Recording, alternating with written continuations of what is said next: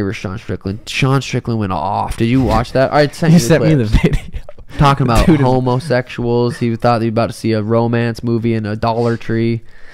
Dude, that guy is a character. Yeah, you can't even make up what he says. That's just straight from his crazy ass brain. That dude spars, Francis. He spars heavyweights. He just loves to fight. He spars fight week.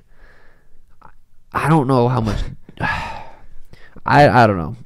I wouldn't want to fight him. I'll tell you that much. Did you see what Pereira said about him? No. He said when the cage was locked I did. and I he saw looked that. at him, he was kind of scared. First time he got never- kinda scared? Yeah, he'd never seen that kind of look in it. I'm sure he's ready. I'm sure you get that look in his eyes and he's ready to kill you. Yeah, I mean, if someone's gonna be a murderer in like a Netflix series here in a couple of years, it's gonna be Sean Strickland.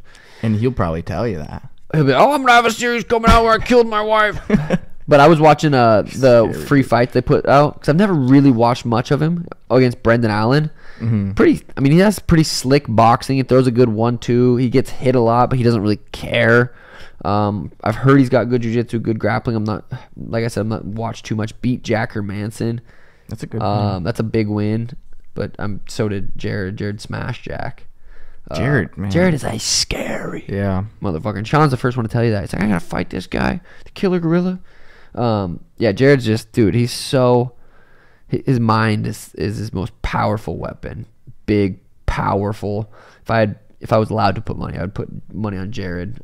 Trains at the lab, but He fought at heavyweight, right? Or heavyweight, light That is heavyweight. crazy. Now he's at middleweight. He was big. He was a big boy.